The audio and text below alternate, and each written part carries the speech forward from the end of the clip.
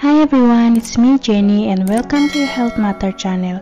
In our today's video, we are going to learn about diabetes and eyes.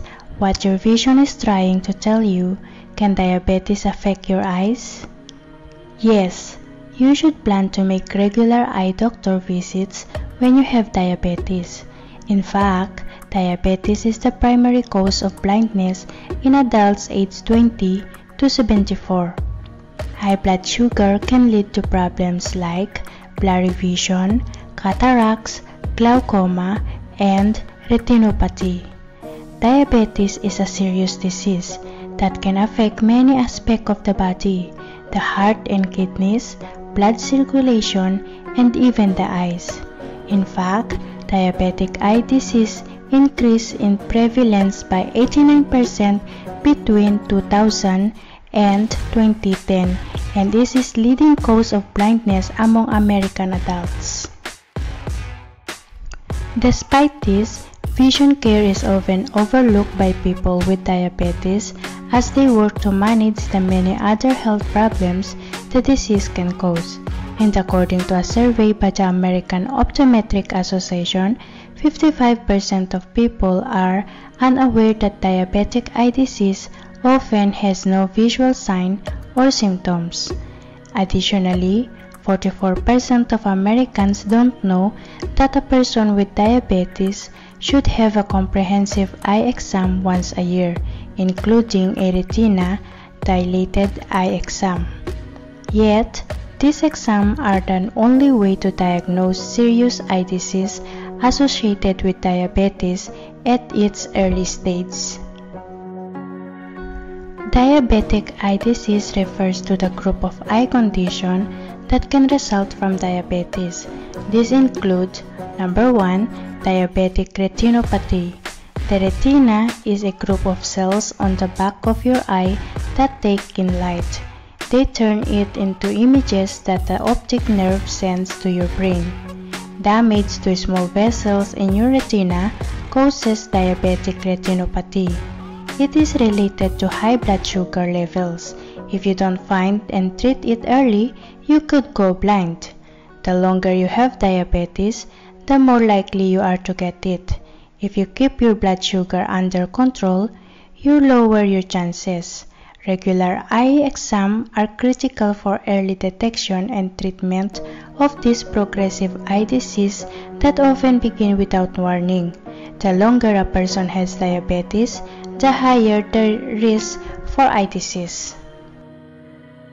Number 2, glaucoma. One form of glaucoma, neovascular glaucoma, is caused by diabetes. High sugar levels can damage the retina's blood vessels and result in the creation of abnormal new ones. When new blood vessels grow on the eye's iris or the colored part of the eye, it can cause an increase in eye pressure and glaucoma. Number 3, cataracts. Cataracts can form earlier and progress faster in people with diabetes due to the increase of sugar in the blood, and this creates a cloudy buildup in the eye's lens, resulting in a cataract. So guys, if you want to keep your vision sharp, you want to take great care of your health so you can avoid problems related to diabetes. And you have to use these tips to take charge of your disease and protect your eyes. These include: number 1, eat for wellness. Go for fruits, vegetables, whole grains, and lean protein. If that's a big change for you, you can get ideas and encouragements from a nutritionist. You can also ask your doctor's advice about when you should eat and how much is okay if you take insulin. Number 2, if you smoke, you have to quit. Lighting up causes problems with your blood vessels, which make you more likely to end up with eye troubles. It is not easy to kick the habit, so don't hesitate to ask your doctors for help or go to a support group or quit smoking program. Number 3, move more. Exercise can have a big influence on blood sugar. If you use insulin or medication to lower your blood sugar, ask your doctor when you should check your levels before and during your workouts. and also ask what type of workout you should do. Number 4. Keep your blood sugar under control. If you do that, you can slow any damage to the tiny blood vessels in your eyes. Several times a year, you should have an A1C blood test.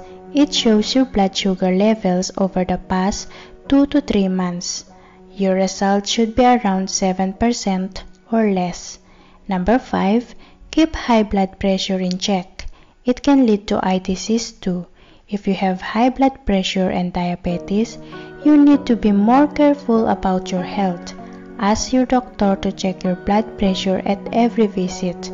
For most people with diabetes, it should be less than 130/80.